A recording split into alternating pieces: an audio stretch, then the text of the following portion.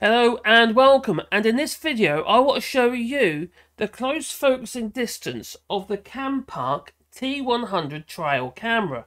Now about a week ago I bought this thing, did an unboxing and what have you, first impressions, and yesterday I thought I'd do a bit of a test with this particular camera, and I say a test, really, I just want to see how close it could focus.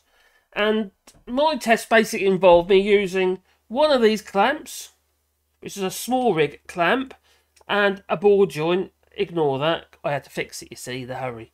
Yeah. A big washer. And mounted on the end of the bird table. Just a bit of an experiment. Because I knew the birds were coming there, and I thought, well, that's an opportunity to actually see if we can capture them and see if this thing works and how good it is. So we took some video on this with this camera on this bird table. And I've done a screenshot of the video because the close focusing wasn't that great. Everything in the distance was pretty darn sharp. But close focus, it was quite poor. Let me just show you. There you go. So there's a little grate tip on the actual table there, as you can see. And that little grate tip was flying about all over the place, and which is great, obviously.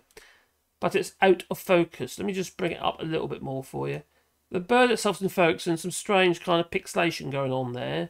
And also, hair's even more out of focus. So the close focusing distance is a lot further than I thought. I had the camera mounted between the focusing range on the actual table itself. Would have been from about 100mm right up to about 450mm. So I'd say, what's that, about 4 inches to 16 inches. Which is, a little bit short. Because nothing on that table, on the bird table there, that feeder, in focus. So what I'm going to do is I'm going to do another test. And using a ruler, a long yardstick from my workshop, I'm going to mount that with the camera and take some video and some pictures and see exactly what the closest focusing distance is of the Campark T100 trail camera.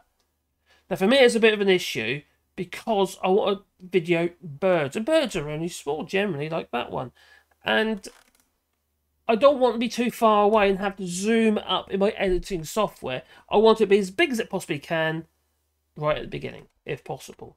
So when I say about close focusing, I mean, it's like, for instance, you see this. Tell you what, let's just get rid of that for a second. Bye, Mr. Great Tit. Oh, I like a great tit, I do. Anyway, so I'm going to use a rule, but to give you an example, the closer I get to the camera, it goes out of focus, as you can see. Yeah, I'm in focus, but the camera's not. And this particular camera, it's an Elgato face cam I'm using to video this, which is a good camera, but everything from that first point of focus, from back there, where first point back there, and right to the back wall and beyond is in focus.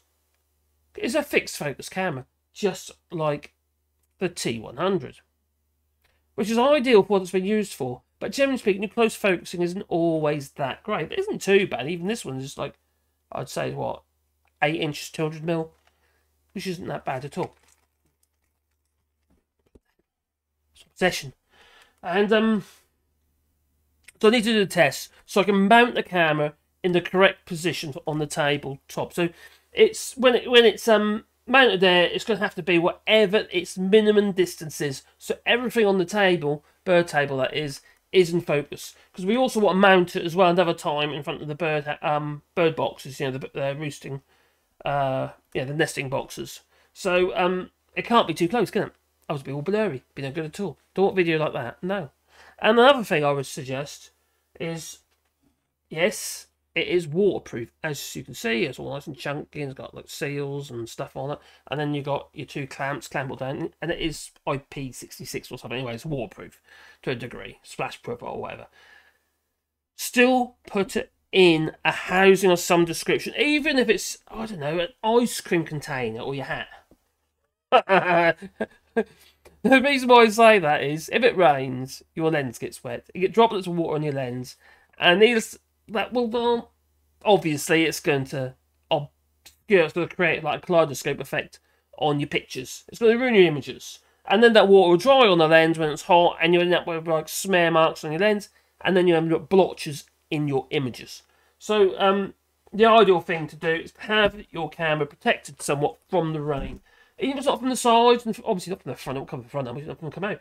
You won't be able to get pictures where you know. So make sure you've got some kind of hat on it, so it doesn't actually allow the water to get onto the lens. That's just my idea. I think it'd be a good idea. So anyway, thank you for watching, and don't forget to click like and subscribe. And I'll leave a link in the description down below for this particular camera. And like I said, it's the Campark T100, and they're about €120, and it's 4K. Great little thing. Like I said, I'll leave a link in the description down below. We do get a small commission from that if you do purchase via Amazon. So yeah, but that's up to you. Obviously, it's not compulsory. I'm not making it. No, not making it. Anyway, it's time for me to go because I think I better go to bed. You know. So ta-ta. Don't forget, click like and subscribe and comment down below.